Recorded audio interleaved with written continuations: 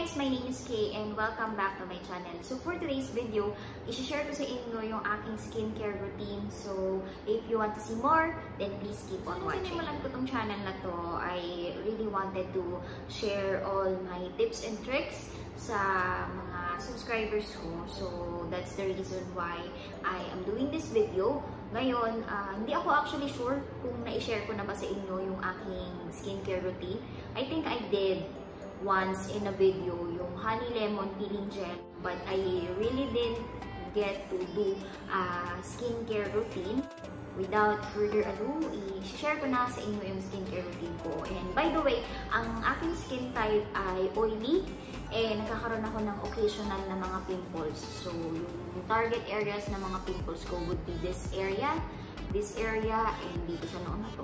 And please, I just wanted to remind you na if you're trying new products, make sure na i-test nyo muna to see if wala kayong allergic reaction. So, simulan muna natin yung aking morning routine.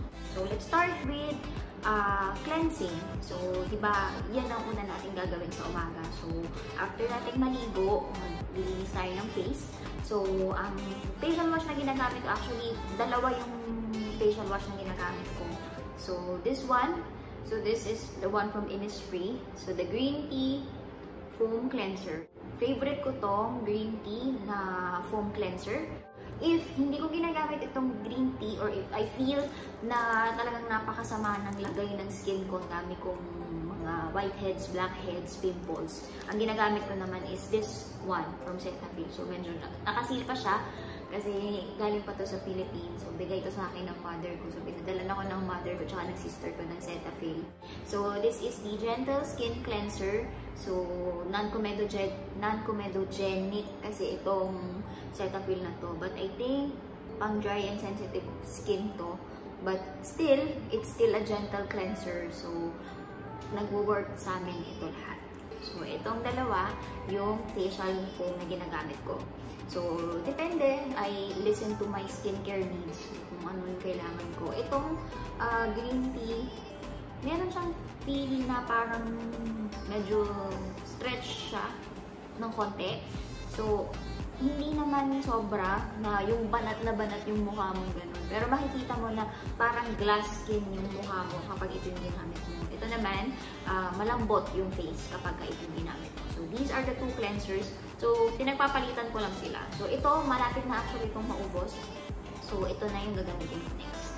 I'm not sure if nasabi ko na rin, hindi ako gumagamit ng towel sa face. So, ang ginagawa ko, pinapat-dry ko lang yung face ko para matuyo siya. Kasi nga, diba, kapag gumamit ka ng towel, prone pa siya na magkaroon ng mga bacteria na magpupunta sa face mo.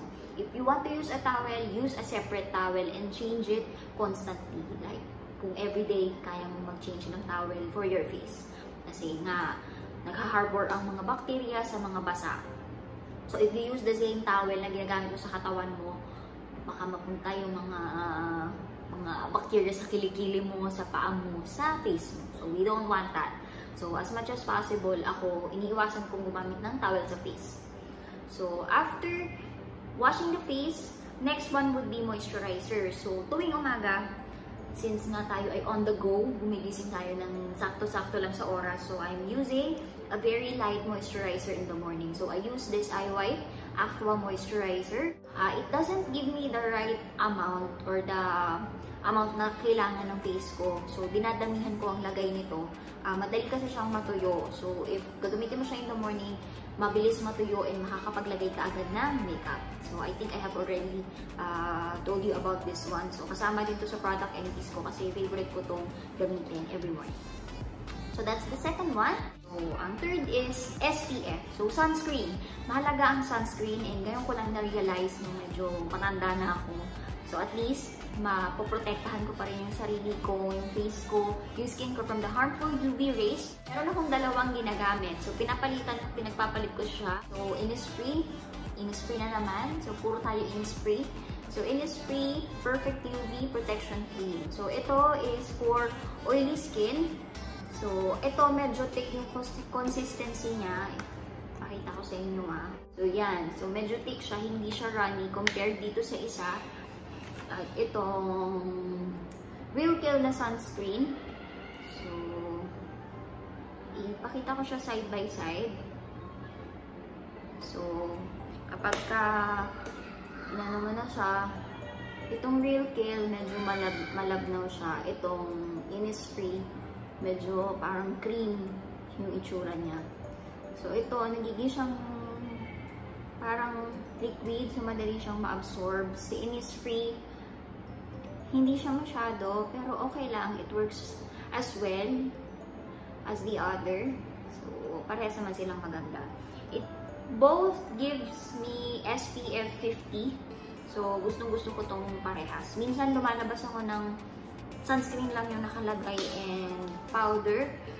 Hindi ako palaging nagpa-foundation. Let your skin breathe. Hindi naman dapat laging nagpa-foundation. Malapit lang kami sa ospital. So, minsan hindi mo naman kailangan ng full-on na makeup. So, yun yung aking morning routine. So, tatlo lang. Facial wash, moisturizer, and sunscreen. So, yun lang yung mga skincare product na ginagamit ko kapag umaga. So, now, let's proceed to my night routine. So, yung night routine ko, medyo marami siya ng konti, pero hindi naman yung sobra. So, first one, syempre, di ba, from work tayo, meron tayong konting makeup, may konting dirt sa face. So, tatanggalin natin yung makeup natin. So, ang pangtanggal ko ng makeup is micellar water. So, itong Garnier na micellar cleansing water. So, ito, favorite ko to. Ito ang ginagamit ko mula nang na-discover ko siya. I have used up siguro mga 7 bottles of this one. Actually, na-discover ko siya nung binigay siya sa akin ng sister ko. It was not working for her. So, hindi siya hiyang kasi parang ang face niya yata ay medyo dry and sensitive. Parang ganun. So, hindi siya nag-work sa kanya. So, tinry ko and super nag-work siya sa akin. So, favorite ko to. So, empty na siya. So, I will include this in the favorites. Yung product empties na i-film ko sa susunod na linggo. So, ito, favorite ko to. I use it with a cotton pad para matanggal yung makeup. Since hindi naman ako nagsusuot ng heavy makeup, micellar water will do. So, since empty na siya, I am trying out a new product. So, I'm trying this one from Bypass na micellar liquid din. Micellar water din siya. Makeup remover. And this is the one I bought from Hong Kong. So, if you haven't seen my Hong Kong vlog, makikita nyo na nung binili ko to na natapon siya. So, hindi ko pa siya nagamit. Nanghinayang lang ako. So, I'll see if magiging favorite ko to. Makakasama siya sa aking mga favorites. But for now, I'm trying this one. After removing my makeup, so maghihilamos na ako facial wash. So, I use the same facial wash na ginagamit ko in the morning. So, itong dalawa. And then, after kong facial wash, next one would be serum. I skip the toner kasi parang feeling ko extra step yung toner. Hindi ko alam kung ako lang yun kasi gusto ko konti lang yung skincare steps. So, humahanap ako ng mga products na multi-purpose. So, ang ginagamit ko is serum. So, dati, ginagamit ko yung green tea seed serum. It's one of my favorites. Hindi ako nakabili ng bago. So, now, I am using this Innisfree na Jeju Orchid Fluid. Ito yung ginagamit ko. Pero ngayon, hindi ko siya masyadong ginagamit. Paminsan-minsan lang. Kasi nga, since I am testing a new product, hindi mo na ako gumagamit ng mga ibang product. But on a regular basis, ito yung ginagamit ko. And it is said to have anti-aging. So, since 30 na si ate mo girl, so, try natin mag-anti-aging. So, ito yung ginagamit kong serum. So, after serum, last step of my regular skincare would be moisturizer. So, ang moisturizer na favorite ko would be the green tea seed serum. Pero wala na rin. Ubus na rin yung green tea seed serum ko. So, now, I am back to using the Nature Republic na aloe vera soothing gel. So, this is the product that started it all. So, ito yung product na parang isa sa mga naunang product na in-incorporate ko sa skincare ko. And it is a very, very effective product. Isa to sa mga favorite moisturizers ko. Dati, pumapasok ako ng ito lang yung nakalagay sa face ko. Ito, tapos kilay, And then lip tint and cheek tint, yun na, papasok na ako. Kasi nga, ganun yung effect niya. Ang ganda talaga ng effect niya sa face. So, yun yung regular night time routine ko. Meron ako mga ilang products na i-share sa inyo na ginagamit ko whenever I feel that my skin needs extra love and care. So, simulan natin sa mask. So, I have this product. So, it's called the Aztec Secret Healing Clay Mask. So, Indian Healing Clay Mask.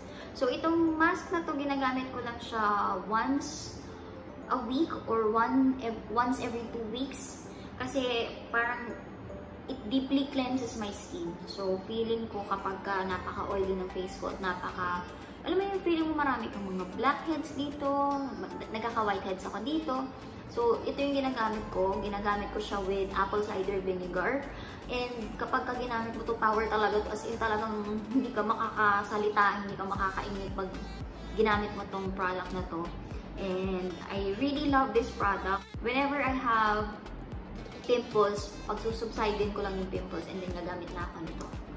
So, hindi ko siya palagi ginagamit kasi it's very drying. So, after mong gamitin, you have to use a very hydrating moisturizer. Next one would be another mask. So, sheet mask. So, kung meron tayong clay mask kanina, ngayon sheet mask naman. So, this is the sheet mask from Innisfree. So, I really love the green tea sheet mask. Itong my real squeeze mask. So, mura lang to kapag binibili namin sa Innisfree na website. So, parang mga 3 reals lang ang isa. Minsan nagsisale pa siya, buy one, take one, ganyan. Ito, ginagamit ko siya mga twice a week. Actually, tamad na nga ako eh. Minsan, once a week na lang. Kasi gumagamit naman ako ng mga moisturizers na hydrating sa face. So, I think ito, paminsan-minsan ko lang siya kailangan. So, if feeling mo pagod na pagod yung skin, yun, magamit ako ng sheet mask. And kapag kailangan ko magsuot ng heavy makeup. So, kapag ka nag-mask ka, maganda yung lapat ng makeup. And third item would be this one. So, honey lemon peeling gel. So, ito ay isang exfoliator. So, it's a gel. Tapos, kapag in-apply mo siya sa mukha mo, leave it on for a few minutes. Tapos, pag ginanon mo, natatanggal na yung mga dead skin cells. So, I only use this once a week. Minsan pa nga, once every 2 weeks. Kasi, kapag ginamit mo to, talagang ramdam mo na parang natanggal na yung mga dead skin cells sa mukha mo. So, I really love this product. It smells like lemon.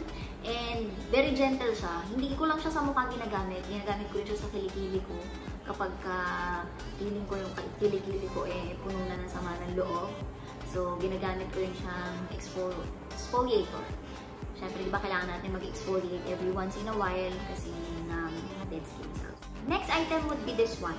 So, itong CosRX na Acne Pimple Master Patch. Para siyang mga maliliit na sticker, tapos ilalagay mo siya sa pimples mo. Ako ginagamit ko siya kapag mag-e-erupt pa lang yung pimples ko. Katulad, example ito.